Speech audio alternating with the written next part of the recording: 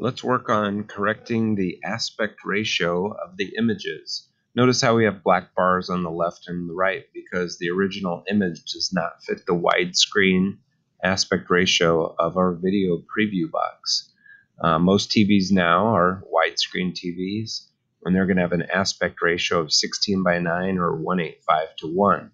So what we're going to do is go through each picture and fix it.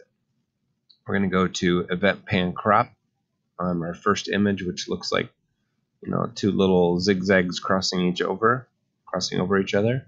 Click it. You're gonna have a little box pop up, and there is a preset. It says default. You're gonna pull this down and try 1:8:5:1. If that doesn't fill up the frame, you could try 16:9. Old TVs, when I was a kid, were 4:3 normal TV aspect ratio. So click 1:8:5:1, and you can see that the image fills up the frame. Now, this box represents the 1:8:5:1 aspect ratio, and you may want to move it so that you can either see the top of the roof or you can see the road, whichever you prefer or think looks better. So just adjust it where you want it to go. And you're going to go to the next image and do the same thing.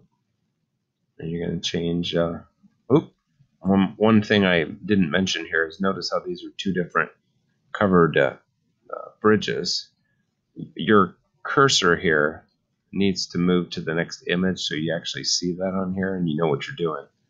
And now when you come into this preset and you go to 1:8:5:1, it's bigger. And I think we don't need to see the top of these trees. It'd be better to see the port or the covered, I keep saying covered porch, I mean covered bridge. And then edit the next one. Look at the next one and then edit the next one and continue on in that way.